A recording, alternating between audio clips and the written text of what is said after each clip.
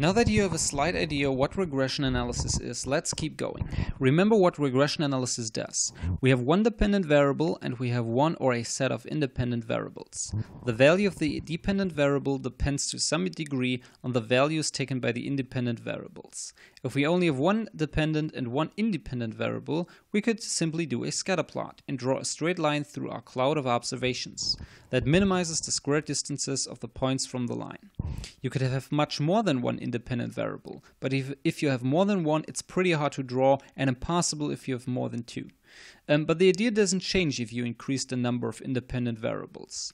Now let's draw another scatter plot. So you have your axes, your y-axis, and your x-axis. So x and y, and remember x is the explanatory variable, y is the dependent variable. Then you have your observations in here, so it would look something like this. Okay, great. Now, let's fit a line that minimizes the squared distances from the line. So let's fit a line that minimizes the squared distances from the line. Okay, this is not a straight line, but it's okay. Okay, but now what? Now that we fit our line, we can describe it by a simple linear equation. The simple linear regression line with one dependent and one independent variable looks like this.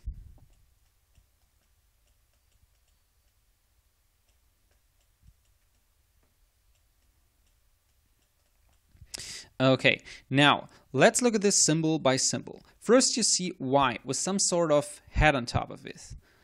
Why did we put a y there? You might remember that by convention y is called the dependent variable. This could be any variable you want. Household spending, number of children, GDP, whatever you like to explain. But why is there a head on top of it? The entire equation represents our straight line. So the entire equation represents our straight line. So we can calculate the exact position of our line. This is y. The position of our line is y. Given the value of our independent variable, this is x. X is our independent variable. But since our line is only a simplification of reality, a model, we call it y hat and not y, because y is the real value. Y hat is only the simplified y in our model. So y hat equals the position of our line given the value of our independent variable. The next letter is called alpha. Alpha is a constant. Most of the time this constant is not of interest. This is the position our line will take if the value of our independent value is zero. Variable, not value, sorry. This right here is beta. Beta is the coefficient for the value of x, and x is our independent variable. So if you want to know the position of our line given a certain x value, we need to multiply the x value with the constant coefficient. So we got to multiply x with the coefficient, beta.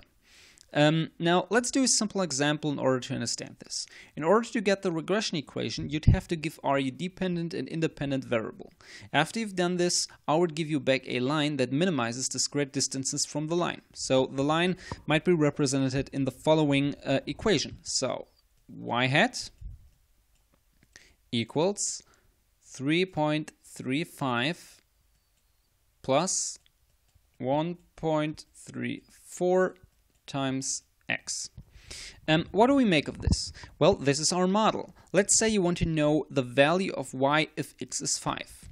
What do? Simply put 5 into the equation. So this would be equal to y hat equal to 3.35 plus 1.34 times 5, because we want to know the value of y if x is 5. And this is equal to, so y hat is equal to 10.05. So your model tells you that if x is equal to 5, y will be equal to 10.05. And you can do that with all possible values. So again, if you didn't get that, don't worry, it will become clearer as soon as we do some real-world examples.